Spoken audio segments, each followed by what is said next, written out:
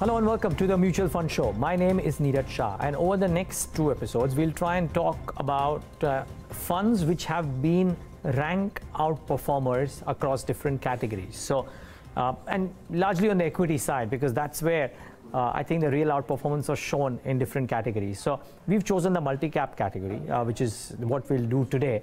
Talk about the multi-cap funds, and two or three of those funds, houses, did extremely well on the multi-cap products. There was Axis which did well, there is PPFAS which did well, and we thought why not get the guy behind the outperformance of this fund, get into the belly of the fund and try and figure out what is it that they have done, why is it that they have shown the kind of performance that they have shown, and what is it that they believe could happen in 2020, so that if you are invested in this fund, you would know what to expect from this fund in an informed fashion for 2020. Rajeev Thakkar, and Director and Chief Investment Officer at PPFAS Mutual Fund, joins us right now on the show to talk about their flagship scheme, which incidentally has been amongst the best performers in the multi-cap category. Rajeev, congratulations, well done. Thank you so much. Can you tell our viewers a bit about your fund? Some of them are invested and know, but a lot of them might not know what exactly does your fund do. I presume, let's start off with the fact that it's a multi-cap fund, but can you tell us a bit more about it? Sure. So, as you mentioned, it's our flagship fund, and in 2013 when we launched, we said we want a simple product for the investors which can invest across market cap, across sectors and across geography. We didn't want to confuse investors with flavor of the month kind of mutual fund schemes where every month you have some new launch or the other coming up. We had a situation which was threatening to be like this, where the number of equity schemes would be more than the number of investable stocks in India if SEBI had not come out with the categorization of mutual fund schemes. So rather than telling the investor buy a large cap fund now or buy a small cap fund now, the fund itself can take those calls, and even it's a well-known fact that different countries go through different cycles and have performance over different time frames. For example, the period 2000 to 2010 was India's decade. 2010 to 2020, US has done much better than India. So having a mix of investments across geographies helps in reducing the volatility of the scheme, as well as potentially enables outperformance when one particular market is not doing that well. So a mix of all these factors helped us do well. Okay, so essentially your fund, first talking about your fund, you invest across market caps, so across sizes, yes, and you invest across geographies as well. So yes, India is X percentage and global equities are X percentage. Are they limited to particular geographies or do you invest worldwide? Yes. So minimum 65% of the fund's corpus is invested in India. Minimum. Minimum. Mm-hmm. What this does is it classifies the scheme as an Indian equity fund. Mm-hmm. This scheme becomes long-term investment after 1 year of holding, and its tax rate beneficial rates of 10% after a 1 year holding. Up to 35% can be invested across the world, but largely we are restricting ourselves to North America, Western Europe, and developed Asia kind of thing. So we are not going into exotic countries. We are restricting ourselves to global multinationals, well-known companies which the investors would generally be familiar with. Okay, so you invest directly into these companies and not That's via correct. a fund of fund structure. That is correct. Okay, just out of curiosity, may I ask, a lot of people find it difficult to just track companies within a particular geography that they are in as well. How do you get the confidence that you'll be able to pick the right stocks in these global geographies? I mean, the US itself is such a large market, but you do US in addition to India, and as I heard you say, Western Europe and some parts of Africa or Northern Asia as well. How do you get the confidence that you'll be able to go out and pick the winners in that segment? 35% is also a fairly large percentage of money going. True, Neeraj. So today, whether we like it or not, and even if one is a pure Indian investor, one has to be a global analyst in one way or the other. And I'll tell you why. If you are analyzing, let's say, ONGC, the profits of ONGC depend on global crude prices. And ONGC is not that different from, let's say, a ExxonMobil or a Saudi Aramco in that sense. If you are analyzing Wipro, Infosys, TCS, the analysts covering these companies are anyway looking at Accenture and Cognizant in the US. Pharma, generic pharma is a global play, it's not an Indian play. A Tata Motors depends on Jaguar Land Rover more than their India operations. So sector after sector, company after company, these things play out. So our research is structured on sectoral lines. The sector analyst in India looks at the Indian companies as well as global companies. And that enables us to arrive at some conclusion about the valuations and the business aspects. We don't go to very niche businesses. Some company which has only US operations and which is in the sector which is not familiar to us, we would stay away from such businesses. Okay. These are, as I mentioned, let's say if you are looking at Nestle, the Nestle parent company versus Nestle in India is not that different a company. And since Nestle has global operations, whether you are sitting in Switzerland or in US or in India, everyone is at the same advantage, disadvantage as far as analyzing Nestle goes. Okay. The other question is, Rajeev, that when I'm, so let's say you mentioned that 35% is on the global shares and minimum 65% is in India. I hear, I mean, for example, the question that we ask a lot of global investors as well as the sell side global guys who are asking investors to come to India is that they want to come to an emerging market like India because growth out here is much higher. Are you saying that despite the plethora of opportunities available here, there are companies on the global front which might actually give you higher growth with the presumption that you invest for growth at a reasonable price? They'll give you higher growth than what is available in India, or is geographical diversification the key reason why you're doing this? So you have asked a wonderful question, and there are 2 or 3 points here. Firstly, the growth of a particular company depends on the maturity of that particular sector and the size of opportunity rather than the geography that company is. So I mentioned ONGC earlier. Now, the growth of ONGC would depend on how many oil wells they can drill successfully and what production increase they can do. And it has nothing to do with India's GDP growth rate. Again, a lot of the new age sectors where Indians are participating as consumers are not in the listed space in India. So for example, we don't have a cell phone company listed in India. The Xiaomis and the Apples and Samsungs of the world are listed outside of India. E-commerce, you don't have meaningful listed companies in India. Amazon is listed globally. Walmart, which owns Flipkart, is a global company. Google, Facebook are global companies. So a lot of these companies are having growth rates of 20%, 25%. So it's not necessary that every Indian company is a fast growing company and every US company is a slow growing company. That is one. Secondly, people have this thing that India is an emerging market country, so India's returns will be better than global returns, which is not true for last 1 year, 3 year, 5 year, 10 year returns. So the decade of 2010 to 2020 has been more of an American decade than an Indian decade. Yeah, I think, and there are enough examples probably, right? I mean, Google versus Nifty in INR terms, and I think there is ample justification out there that a large global company could at times do as well or maybe even better than an emerging market economy as well. Yes. Would you want to dwell on that a bit? And then I have a follow-up question on your bottom-up style of stock picking too. Sure. So one is when people compare returns across geographies, what people miss out on is that the Indian rupee typically depreciates about 4.5% per year. So you cannot compare rupee returns directly with dollar returns. Either compare both returns in dollar terms or compare both returns in rupee terms. When you do that, the US S&P 500 has done much better than Nifty in India over, as I mentioned, 1, 3, 5 and 10 years.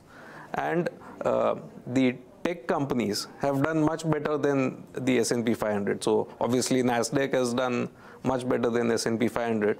And the other thing that people normally think about, and wrongly so, is that all these companies would be very expensive. So people would think that, the Googles and Facebooks of the world would be in bubble territory, and this is the second version of .com boom. Actually, these companies which are growing at around 28 times are about 25 times earnings. So it's not that they are very expensive, especially when we compare them with the FMCG kind of valuations in India. They are growing at faster levels and valued cheaper than many of the Indian companies. Okay, so is that the reason why you look at these bottom-up style? Because I'm guessing that your portfolio would therefore, and correct me if I'm wrong, not mirror any key benchmark in that sense, sectoral terms or otherwise. I mean, a lot of people benchmark their Indian portfolios to, let's say, the 40% weightage that financials have, and therefore they are near about their 35 to 42, 43%, and try and keep it that way. You would not be doing that, and maybe with reason, because you've seen in your opinion, I mean, your largest holding is HDFC Bank, and the kind of returns that has given vis-a-vis the benchmark, or a mid-sized company like Bajaj Holdings and the kind of returns that has given vis-a-vis the benchmarks or the markets, are testimony to the fact that it may not necessarily pay to mirror the indices. That is correct, Neeraj. So we are neither contrarians nor consensus-driven people. We are bottom-up stock pickers. So HDFC Bank may look like a complete consensus stock pick, where HDFC Bank is the top pick for a lot of mutual fund schemes, and it's one of the large holdings even for us. At the same time, something like a Bajaj holding does not figure in anyone's portfolios, whereas we have held Bajaj holding and Maharashtra Scooter for a very, very long time. And again, we would be buying some of the small and mid-cap companies, things like Zydus Wellness or companies like that. So we'll evaluate each company on its own merits, and we are not driven by whether a stock is in the index or out of it, and what are other people doing with the stock. So would it be fair to assume that the pattern of your buying is not necessarily based on what is necessarily the trend right now? You would really look at a long-term picture, and therefore even though mutual funds shouldn't be analyzed that way, they do get analyzed, I mean, for example, on a yearly basis as well, that how much the NAV has moved for a 1 year period and not necessarily 1 to 3 months. Would the pattern of your buying, just so that your investors and the viewers that are watching the show right now know that your buying would not be necessarily from a 1 year perspective? Absolutely correct. So in all our communication, we highlight the fact that the scheme is suitable only for people looking at 5-year plus kind of investment horizons. Very simply, the scheme tends to underperform when Indian markets are doing much better than the global markets.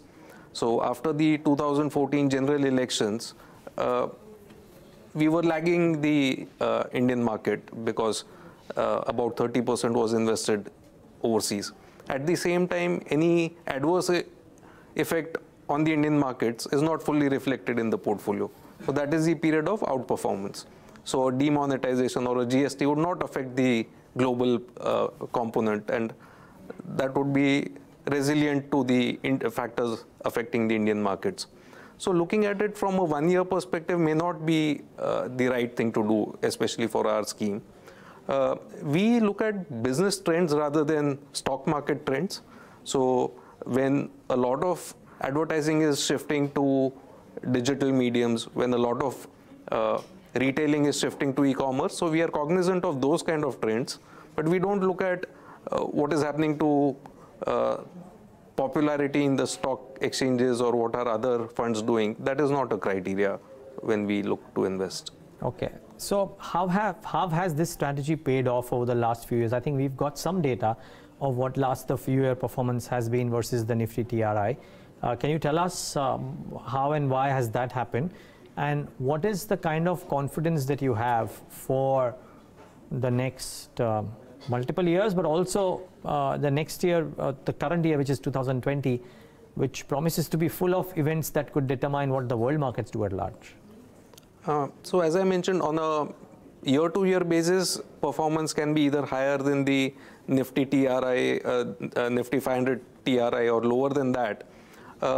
2017, when the broader markets were doing very, very well and where it was a complete small and mid-cap driven rally. That time we had some amount of liquidity in the fund, and again, we were not only in small and mid-cap space, so we were broadly lagging the Nifty TRI, but that was more than made up in 2018 and 19 as the broader market went into a turmoil and we could do well. So depending on the time frame, we have done better than the benchmark and the category overall over the last 1, 3, and 5 years. Okay, and would you believe that that's the kind of one outperformance that you would be able to continue? And in order to do that, would you make changes to the standard of your fund in the sense? What I mean to ask is, would you take a higher than 65% exposure to India and reduce the global exposure? Would you take a higher than what is the trend for your fund exposure to mid caps and small caps versus large caps? How do you think you would navigate through the next 12 to 24 months? So every active fund has this attempt to do better than the benchmark and to really do well within the category. So our attempt will be that, but obviously there are no guarantees in a market-linked product. Strategy would largely be the same. We are looking at a mix of Indian and global companies to have a wider opportunity set as well as to lower the country-specific volatility. So unless there's a scenario where foreign stocks are extremely overvalued and Indian stocks are very, very attractive, typically this 65-30 kind of weightage would continue. You don't think that's the case right now? Yes, I think in fact, in some cases, foreign stocks are cheaper than comparable Indian stocks. Okay. So at least right now, there's no reason to cut down on the foreign investments. Okay. So that would continue. And weightage to small and mid caps, we are looking at that space, and in fact, the last stock we added was from the small and mid cap space, but it won't be very dramatic shifts. It will be largely driven by the opportunities which come our way. Okay, but this 65% Indian component, if that was to be 100% of the fund, how much is it in that multi-cap scheme skewed towards large caps? How much of it is mid cap and small cap? And I presume, as you said, that will continue. Yes, so about 65-70% or sometimes close to 80% is in large caps. The remaining typically is in the small and mid cap space. Okay, would you change that? I mean, you don't think so that 2020-21 could be the year of broader market outperformance? So it could be. So we keep looking at the broader market for opportunities, and we do invest in stocks which come our way. But I think somewhere this whole narrative that small and mid-cap space is so beaten out is largely driven by the peak levels seen in 2017. Mm-hmm. So if you plot a graph from December 2017 to date, that is correct. Small and mid-cap has been beaten down. But if your starting point is 2014, then both are almost at par, large cap versus small and mid-cap. And again, some of the falls were driven by governance issues in the small and mid-cap space. So not every fallen stock is an opportunity. One has to be selective about what one buys. Okay. The other question is, when I look at your holdings, the larger holdings in your portfolio, in the India portfolio at least, maybe you could, if you want, you could speak about some of the global holdings as well, because I think people would want to get a flavor of what kind of companies are you looking at. But when I look at the Indian portfolio, there is a bent towards correct me if I'm wrong, some rate sensitive elements too, because you have via some of your largest holdings a direct or an indirect exposure to interest rate movements, autos, financials, a holding company which has got financial name within itself, all of that. Do you think that is something that has worked for you and therefore you would continue doing it? Would you enhance it? Would you bring it down? How are you approaching that?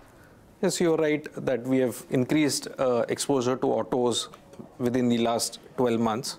So Hero MotoCorp is something we added to our portfolio in the last year, and Suzuki, the Japanese company, which is effectively participation in Maruti in India. So these two were added in the last 12 months. Has it worked for us? Not yet, because auto still has to see recovery. But we have bought it from a 3 to 5 year kind of perspective. When we purchased, we clearly knew that near term is very, very gloomy with all the BS6 introduction, with slow GDP growth and excess inventory at dealer levels and all of those factors. So we have clearly bought it with a slightly longer horizon. The remaining portion, which is financial services, HDFC Bank and the Bajaj holding exposure is largely a consumer lending kind of thing, which is not that rate sensitive or cyclical. The investment in things like ICICI Bank and Axis were made because we saw that the NPA cycle was close to ending. So these have turned the corner, in my opinion, and even the stock prices are reflecting that fact. Okay. One last question on the Indian piece before we move on to maybe the global piece as well, because that's such an integral part of your portfolio. When you have such a high weightage in, say, a company like HDFC Bank, and this is not a call from you in any fashion, not a recommendation. I'm just trying to understand the rationale here. Is it trying to kind of also live up to the fact that you by virtue of having HDFC Bank at such a high percentage, you get exposure to the financial space in a big way, or is it a bottom-up call that irrespective of what weightage it had, the business is so good that it will give you the returns that you want? I'm just trying to understand the rationale for owning such a high piece in a financial name. Sure. So our view on private sector banks has been positive for a while. These are still about 35% of the overall market. So PSUs are still about 2/3 of the overall banking space. Now they have had issues in terms of their past bad loans. Further, even banks which are doing well periodically get saddled with mergers where they have to absorb the banks which are not doing so well, and then they go through the integration issues and things like that. If we say India will grow at 5, 6, 7% GDP, and if inflation is going to be 5, 6% kind of thing, in nominal terms, we will be growing at anywhere 10, 12% kind of thing, and that one would expect to be the growth in the banking sector in terms of money supply and all. Plus, if private sector players can gain market share of 1 or 2 percentage points, now that would be a good growth on the balance sheet side. Also, these are the players which are benefiting from distributing mutual funds, from selling life insurance policy, from selling foreign currency to travelers and all those kind of things. So all in all, it's a good business. The main risk in this space is on the lending side. Now, anyone who has a great track record of doing well on the lending side and where the credit culture is very, very strong, I think deserves the premium that HDFC Bank gets. So that is one. Now, there are other players with good credit culture. So you would see things like Kotak Bank or Bajaj, etc.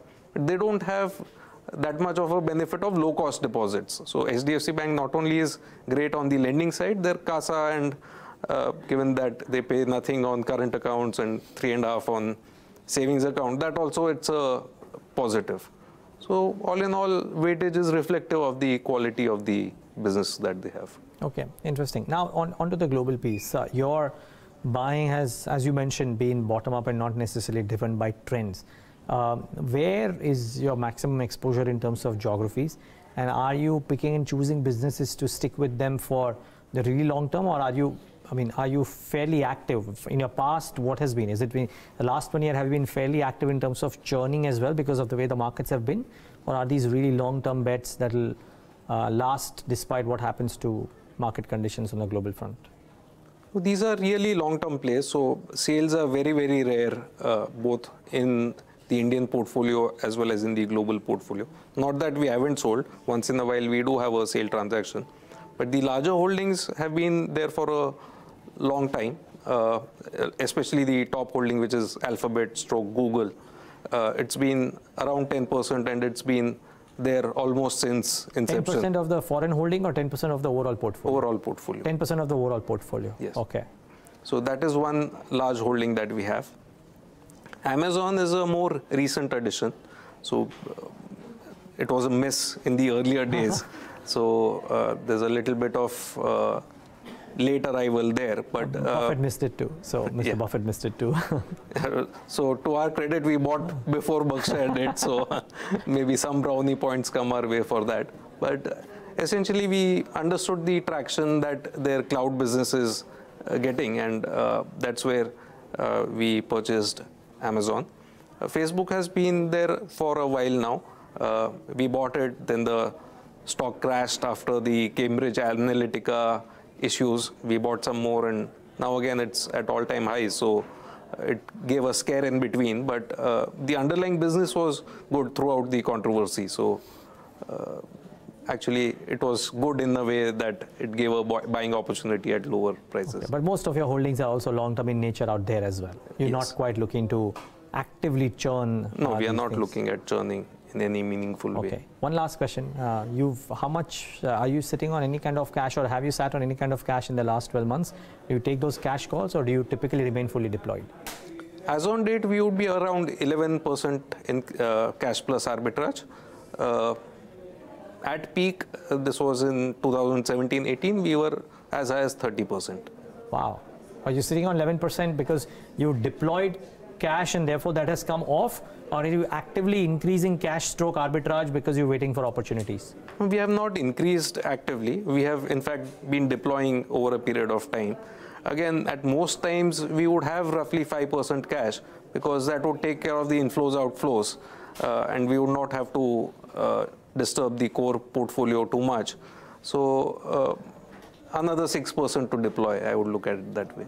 Okay, well, we wish you all the best for that deployment. But great work in 2019, Rajeev. And although one is not the best way to analyze funds, but it certainly shows that you've done well. And we wish you all the best for doing well in 2020 as well. Thank you so much, Neeraj. Thank you so much. That's, well, PPFAS with their flagship scheme, which is in the multi-cap category, which has been amongst the best performers in the whole of 2019. Thanks so much for watching.